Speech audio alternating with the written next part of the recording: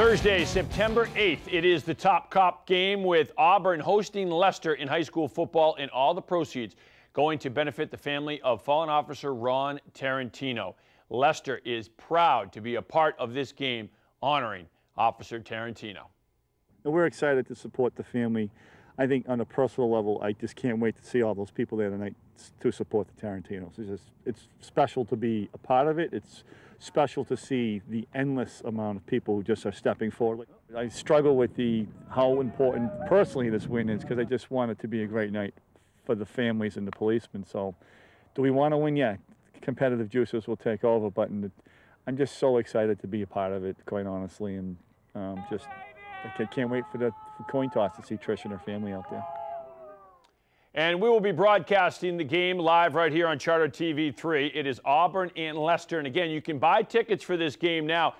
Tickets are going fast. Get out there, get your tickets now. All of the money, all the proceeds go to benefit the family of Officer Ron Tarantino, who was killed in the line of duty.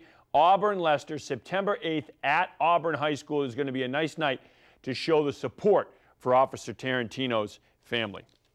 All right, new divisional lineups in Central Mass High School football, but the same great enthusiasm from the high school players. St. Peter Marion playing in Division III, and the Guardians happy to be back on the field and getting after it again.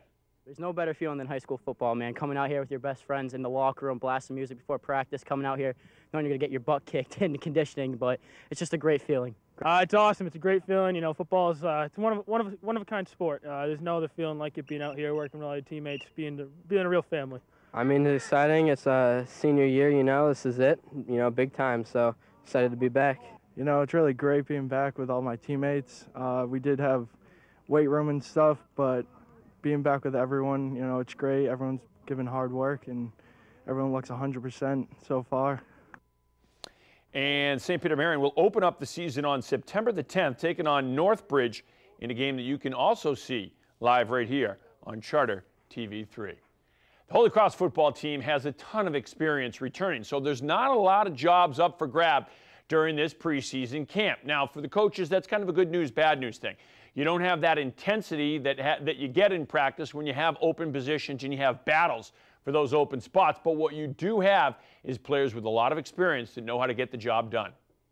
There weren't many decisions to be made at a lot of positions, and there's some good and bad to it. It's mostly good because we have a lot of veteran players coming back, very experienced players, and some accomplished players, you know, that were on the all-league list and so on. So, you know, those are good.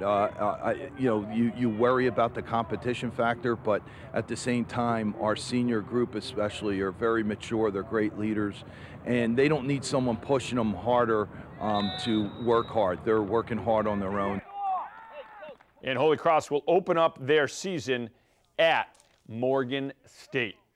30 years ago, Gordie Lockbaum was a junior at Holy Cross. He came in 5th in the Heisman Trophy voting that year. Now, that Holy Cross offense that year had a brand new offensive coordinator in Tom Rossley. He came from the USFL. He brought with him a wide-open West Coast offense. No one had seen this at any division. Everything was 2-back or 3-backs running the option in college football. He had a wide-open 4-wide receiver set, 1-back offense. Gordie Lockbaum loved playing in it. Holy Cross was just piling up points in those days. It was great to be involved in that offense. We had, you know, an I-pro type of offense in previous years, and you know, so we still ran a lot of I, but I was motioning up into the slot and running option routes, and it was just awesome. It was so much fun to be slinging it that many times a game, and you know, Jeff Wiley threw for about 3,600 yards and hundreds of touchdowns. It was just tremendous. And Gordie Lockbaum played both ways, too, and took a lot of pride in physically being ready to take on that workload. And a score of great players. I think that my legs would usually be back maybe Thursday. You know, I literally, you're working out and you get your legs back and you get those twitch muscles are rested and ready to go by Thursday. But for the most part, I'm sure my practice speed wasn't all that fast early in the week, but it usually came back by the end of the week. Yeah, your roommate, one of your roommates, Jimmy Andreoli, said on Sundays you would just literally lay in bed. You'd be so banged up you couldn't get out of bed. And then try to, like, late Sunday night, okay, we got to go run and try to get something. But well, I had the good thing about Jimmy and my other close friends is, you know, we would try to get a workout in on Sunday just to, get the lactic acid out of your muscles and just get a good workout in. And we did we stayed committed to that throughout the season, and that was key. And I learned that, after my sophomore year, where I was very banged up all season. But I found that if we just got another workout in, got busy, those things would work themselves out. All right, now quickly shifting to the soccer pitch.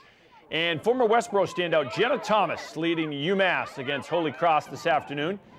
First half scoreless game, Holy Cross feeding Allie Newman, and the shot just up and over the crossbar. UMass coming back.